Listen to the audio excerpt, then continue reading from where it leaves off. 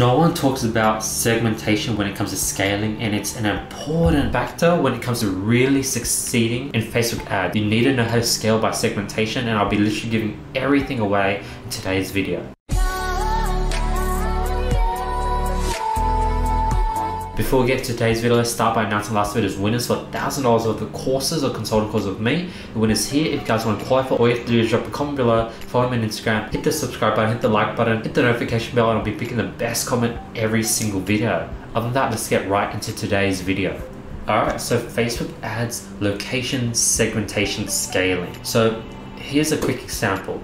Let's say you're targeting camping, you target United States, you're given a massive audience of 61 million people. That's just giant. And what this audience is filled with both high quality and low quality audiences. Facebook will be wasting your money on the low quality audience within that 61 million size audience that you selected. Hence, what you should do is you should manually break down the 61 million size audience yourself and do proper split tests. So before, you'll be literally targeting the whole of America. After, what I do is I'd split it up to the West Coast, Mid Coast, and East Coast. Literally split into 3 sections, and you basically split test these 3 groups to find what performs the best. And then generally for ecom, the east side and west side will perform the best and outperform the middle part of America. This allows you to basically exclude all that chunk of audience that would go to people that would not purchase. Since we're talking about camping, these results might be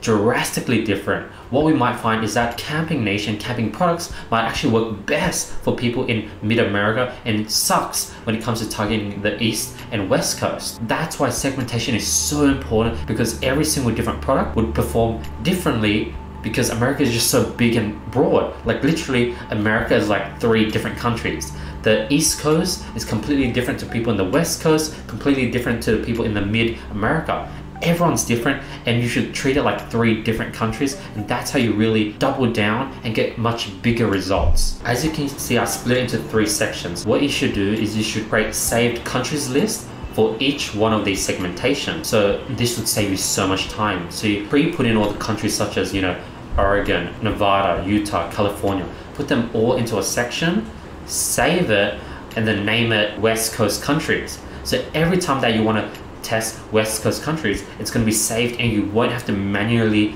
select all these different countries. And this is an amazing way just to save time. And you create tons and tons of custom country lists and name them to whatever you do. And you can also repeat this process in what I'm going to show you guys next. When I go ahead and show you guys all the different ways you could segment countries, segment states, you can repeat that process of creating saved country lists, saved state lists, to all these strategies that I'm going to show you guys now. You can repeat this exact same strategy by segmentation by temperature. As you can see in this graph, you could collate all the states on the top of America, which are very cold, and collect all the states on the bottom of America, which are generally much warmer. This is a great way to optimize for summer or winter products. Like if you have a winter product, probably if you segment it, you'll find that the top part of America, those group of states, will perform much better than people in the bottom portion of America. Another option, you can do segmentation by income. As you can see in this graph, you can see all the highest income states and the lowest income states. And what you can do is you can sell fake AirPods to the lower income states, because they're the type that would want to get AirPods at a cheaper price, so they'd be willing to buy $20, $30 fake AirPods. Whereas you could sell real AirPods, Apple Watch, iPhone accessories. So a lot of people have these sort of Apple Watch charging sort of accessories where you could just, it's like a charging dock. Well, a lot of people don't have Apple Watches, but if you only target high income states, those ads will perform very well. And what you can do is you can repeat this whole process on a global scale. Segment countries by wealth, have all the first world countries in one portion, and you could sell them more expensive items. Segment countries by winter/summer countries, so have all the winter countries such as Germany, Canada, Alaska, Iceland, put them in one section and sell them winter products. Whereas you could have all these summer products for these summer countries such as Australia, Dubai, America, and put all these summer countries together and then sell a bunch of summer products. And that's how you really split test. And what you want to do is you want to split test both. You want to create all these segmentations, and when you test a product, even though if it's a summer product, you want to test it both in the winter list of countries and the summer list of countries. And you can do the exact same thing for sports. You want to combine all countries that love soccer, like the UK, Australia, and sell them soccer related products. That would kill it. And that's why segmentation is so important, and not many people are utilizing it at all. And eventually that's how you scale. One interest now can be multiplied many times. So for example, if you had a winning pet product with the one pet audience, that one audience and one interest can be used like 10 times. With the dog interest, you could target one ad set for high income countries, one ad set for low income countries, one ad set for summer countries, one ad set for winter countries, one ad set for countries that love sports, one ad set for countries that like soccer, basketball. And surprisingly, you would see crazy different results. One, the interest dog is now split 10 times. Obviously there's going to be a bunch of overlapping because say United States will be in most of these countries, but you're going to get much more different variations and much different results. Like surprisingly, you might find that dog interest for your particular product might work very well with NBA basketball loving countries. Like crazy stuff like that happens, and you just need to test. And then now this is how you literally 10x the amount of variations and the amount of ads you have.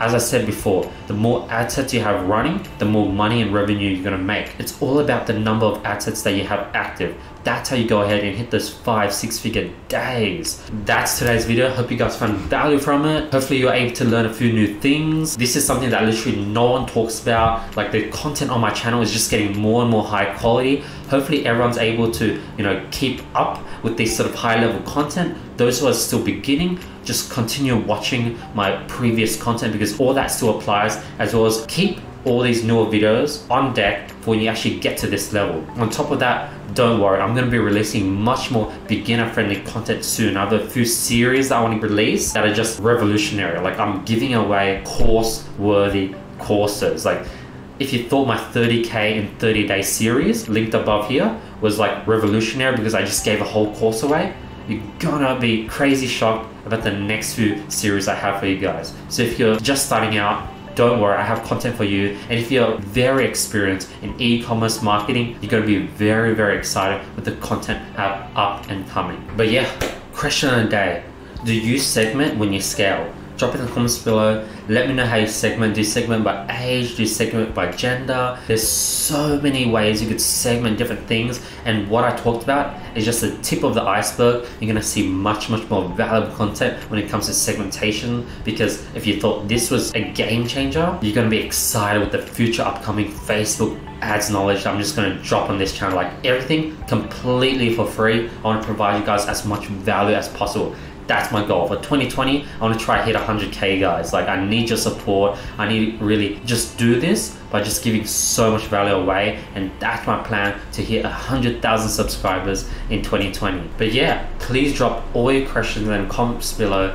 Let me know if you have any questions whatsoever. I've been literally answering every single comment. If you guys have any personal questions, please DM me on my Instagram, AndyQMai. I've been also answering all my DMs, so be sure to reach me out on that platform. If you guys want to learn more about what I'm doing every single day, get the behind the scenes, get more information on mindset, content, be sure to check out my podcast. That's linked in the description below. Highly underrated. A lot of golden nuggets revealed on my podcast where you really get a taste of what it is like to be a multi-six-figure entrepreneur. And I just reveal all the important things I learn every single day, and I drop weekly podcasts, so be sure to check my podcast. I don't usually put any upsells on any of my videos. All I ask is for you to simply hit the like button, hit the subscribe button. That's all I ask for, so please do that. That would greatly support the channel. And yeah, I'll be seeing you guys tomorrow as always with much more value.